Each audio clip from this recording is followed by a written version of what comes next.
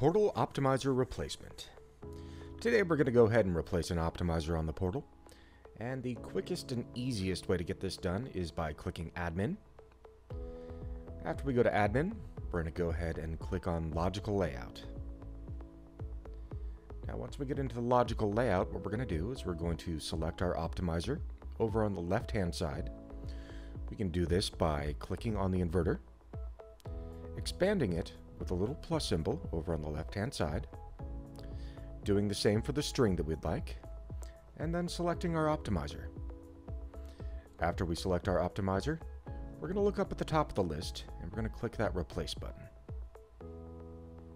That's going to bring up a little dialog down here where we can enter in the new serial number of our replacement optimizer.